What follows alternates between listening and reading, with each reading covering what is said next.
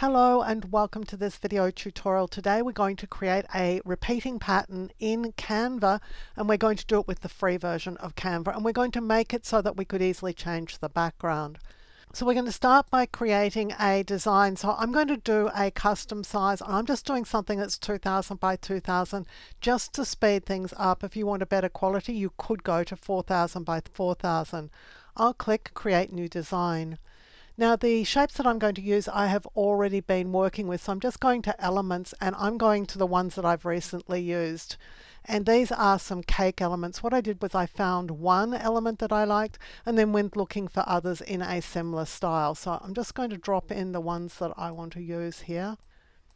I think I only want 5, but let's just go and see how we go. So I'm going to select over all of them and drag them down to a size that's going to work a bit better inside my pattern.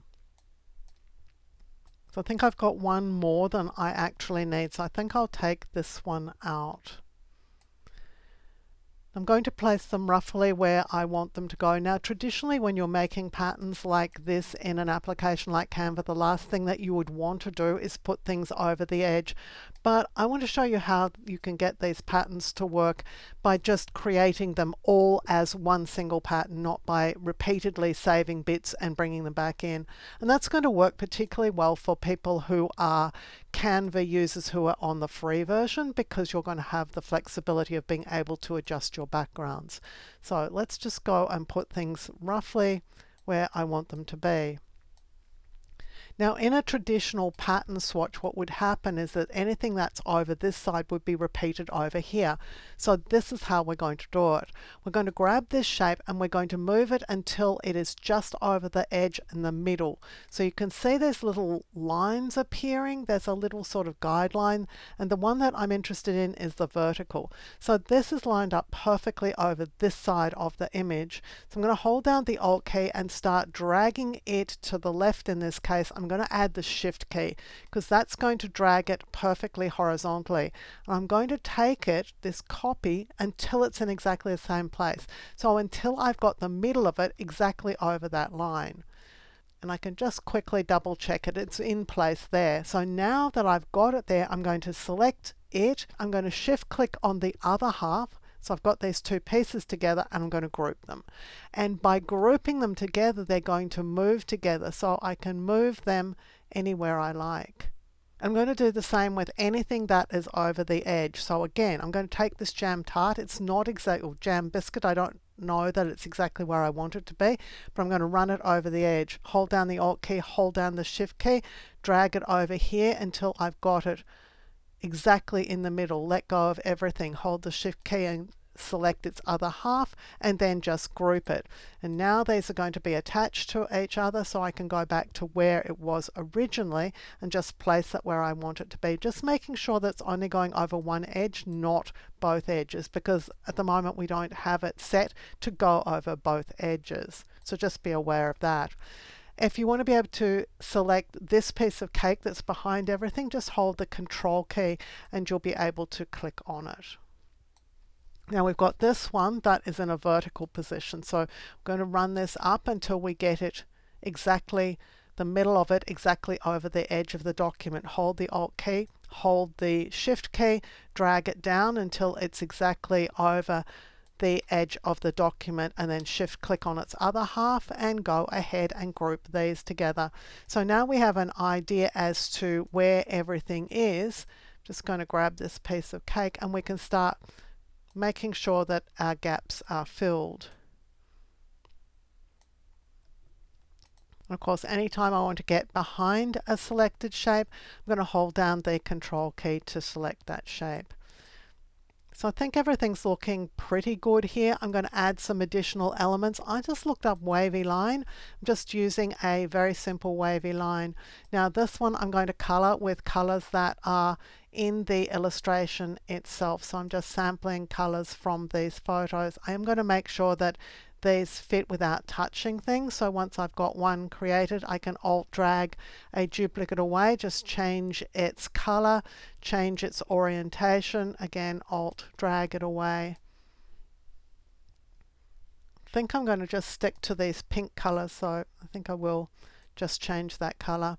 Now up here, if I want one to be over the edge, I'm going to do exactly the same as I did with my cake. So I'm going to take this up until I'm seeing that little marker, that little line that's telling me I've got the middle of the shape over the edge of the document. Hold the Alt key, hold the Shift key, drag down to that exact same place, let go, and then Shift click and group these together so that now I've got the flexibility. I didn't group that very well there. Let's try that again.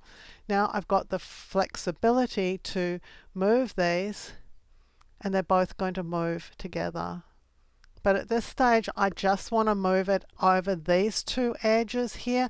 It's not going to work if it goes over this edge because part of it should be over here and it's not. If you want it to do that, you're going to have to be a bit more strategic about it. If we wanted to do that, what we would do is we would take this shape and place it over the edge. So you can see that I picked up that edge there. Now I'm going to hold the Alt key and the Shift key as I grab my group, and I'm going to take it so that it's exactly over the edge here. And then I'm going to group everything together. So I'm going to take this group and group them together.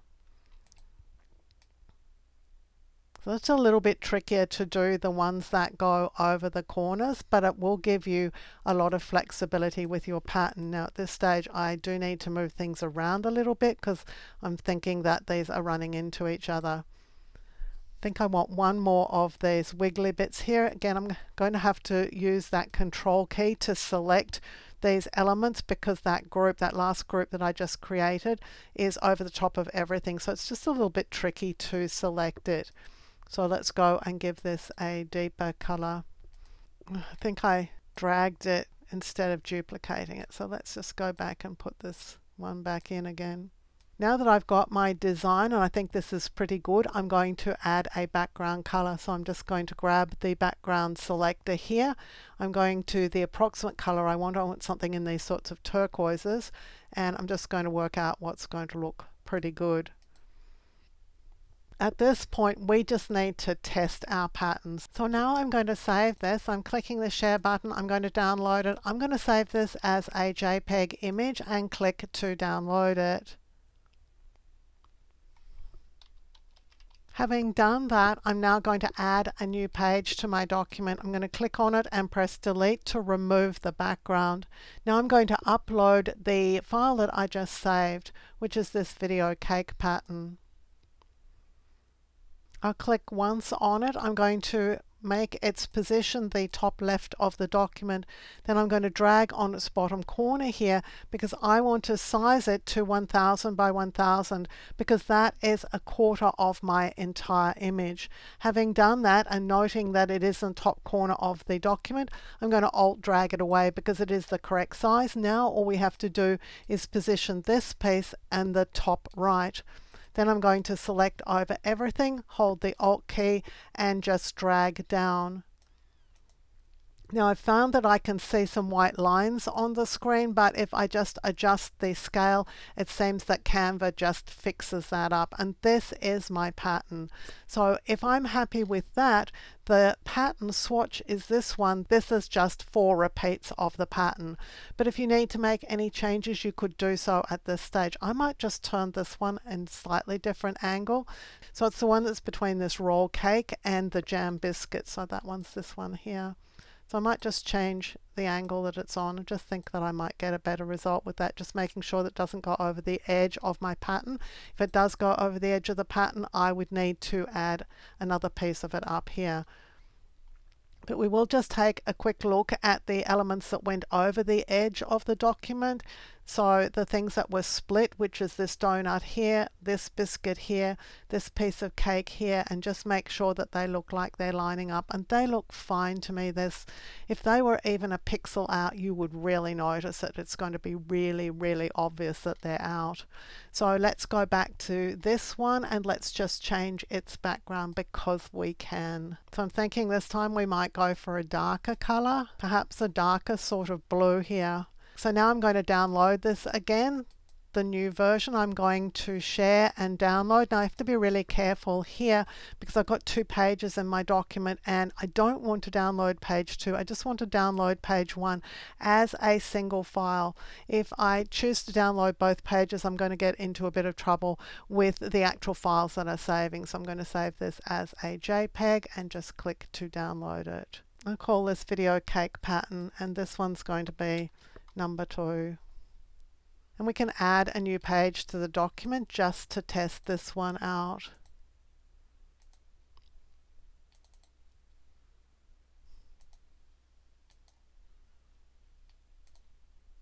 And that's what the new pattern is going to look like in practice. If you were using Spoonflower, for example, then this is the document that you would be sending up to Spoonflower. Spoonflower just needs the pattern swatch itself. It doesn't need something that's actually filled with the pattern.